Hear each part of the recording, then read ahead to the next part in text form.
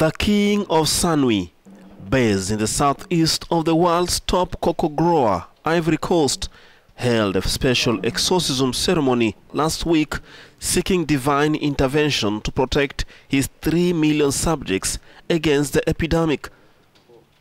Traditional kings and local chieftains have great authority, and the event will normally have been attended by hundreds, but due to coronavirus restrictions keeping the gatherings to less than 50 people turned up for the event. And he says, because science can't fix everything, it just can't. Take for example the virus, this little virus that we don't see, that silence everybody. Those that we call powerful, less powerful, and so on. Everybody is at the same level.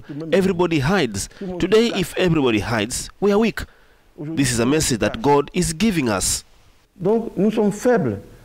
Traditional Comians, who are women healers, dress in white, purifies the royal court by sprinkling alcohol to the strains of the abaddon, which is a traditional beat in the local community.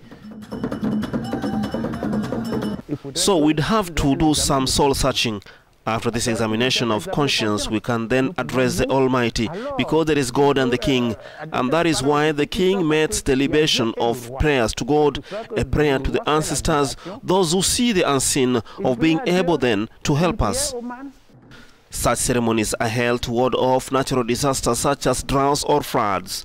Ivory Coast has more than 1,000 cases of the new coronavirus with 14 deaths, and the government has roped in traditional rulers to enforce social distancing and other measures. About 20% of the population is animist. Muslim and Christians account for 40% each, and many members of the two faiths also practice animist rituals.